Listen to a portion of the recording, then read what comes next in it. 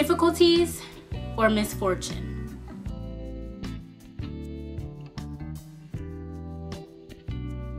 Hey everyone, and welcome back to the Fortitude Fix. I hope you're well. If you are here for day 6 of the 7 Days of Fortitude. If you are just joining us, I will put an iCard right here for you to access the whole entire playlist so you can get caught up. Today's word, adversity. If you remember, my very first video within this series is called Resilience. I talked about how that word, resilient, was bestowed upon me by the adults in my life, and then it became a word that I identified with moving forward. Adversity is something that people also said that I dealt with or that I overcame.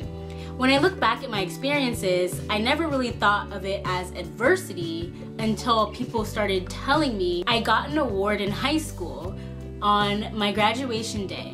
It was the Founders Award for overcoming so many obstacles and overcoming adversity, showing much drive and motivation. When I graduated from college, I received another award. It was called the Eyes on the Prize Award for overcoming adversity. One thing that I do know for sure, adversity develops character. I would not be who I am today had I not experienced the things that I did. Yes, it was hard. Yes, it was painful. Yes, there were some times that I did not even want to get out of bed, but I got through it.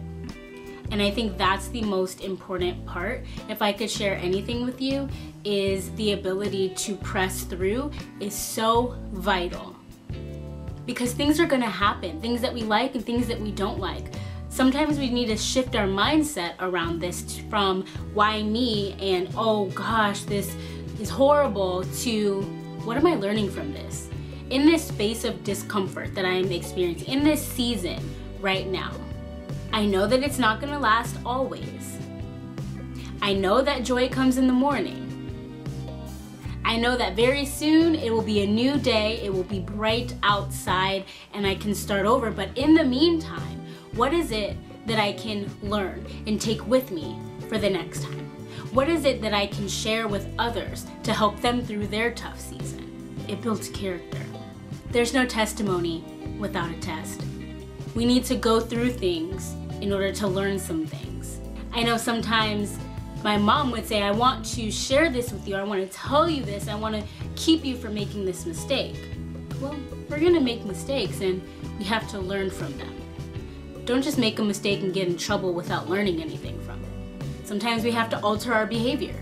It may not be comfortable, it may not be something we want to do, but in order to receive the outcome that we want, we need to adjust. Operating in a space of comfort, in a space where things are going well, that's easy. But what do we do when we are uncomfortable? What do we do when we're standing in the face of difficulty or challenge? Do we give up? Are we rude to everyone around us because we're having a bad day? Do we numb out or self-medicate to try to suppress?